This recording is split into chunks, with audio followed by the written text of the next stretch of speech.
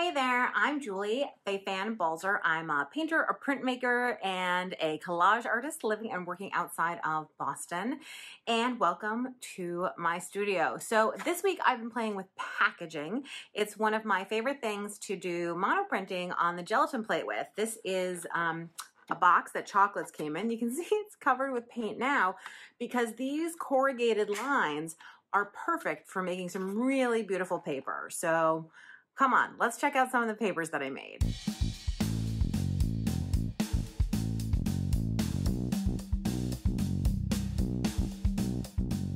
So I began simply by rolling acrylic paint out onto my plate, and then I started sort of printing and smushing my box, and I actually decided partway through that I probably had too much paint because I'm not getting much definition.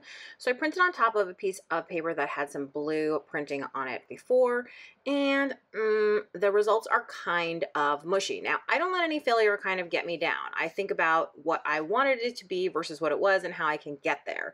This is just a little bit of cleanup. I like this better. It has more white space, so that's a clue to me that I need to find a way to remove more paint and have there be more white space.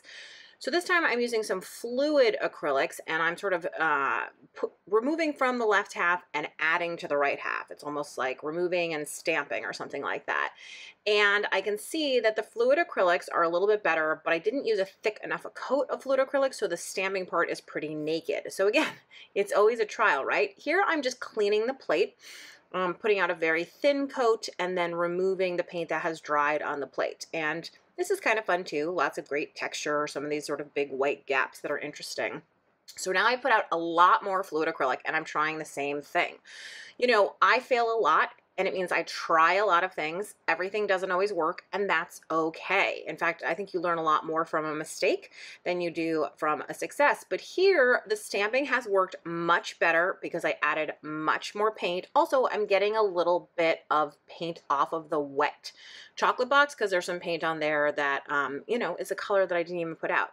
This side also looks good. It's not totally smushy. It has some of those white areas, some really defined lines. So I'm liking it, and I'm feeling pretty good about where this is. And all that means is that I'm kind of headed in the right direction, and that helps me inform what my next steps are going to be. But before any next steps, I need to clean the plate. And, you know, I don't ever really clean my plate with like a baby wipe. When I refer to cleaning the plate, it's the idea of putting out a thin coat of acrylic paint to take off any stray marks that might be there. And here you can see I've done that with the green paint. Looks great. Another piece of collage paper to be put into my stash. So let's take a peek back at what we've done so far.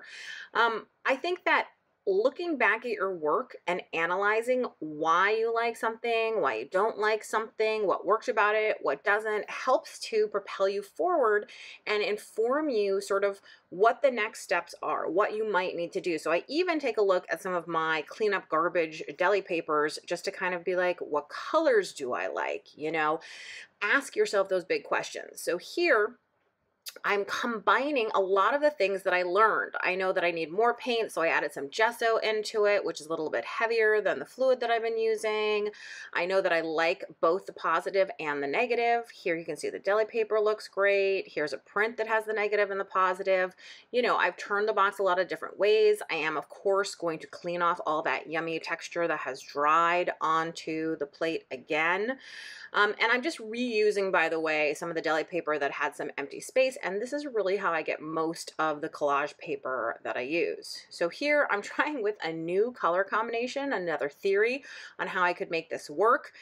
I think it's pretty dry, so that's why I decided to add the white gesso on top, and then we're going to pull a giant print, and easily, this is my favorite print. It combines so many of the things that I learned in the process of doing it, and that's always the goal.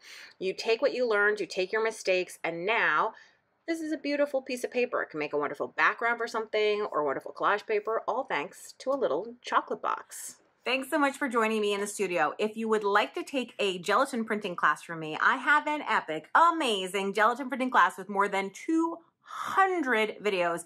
It's literally everything you'd ever want to know about gelatin printing. And there are 13 bookbinding projects in the class as well, so that you have something to do with your gelatin prints. And I want to just remind you that gelatin printing is not random. It's not mysterious. It's not who knows what you'll get. You know exactly what you'll get when you understand the paint, the color, the opacity, what you're pressing into the plate. You will always get the results you want completely under control. So for my packaging, I'm saying goodbye and thank you.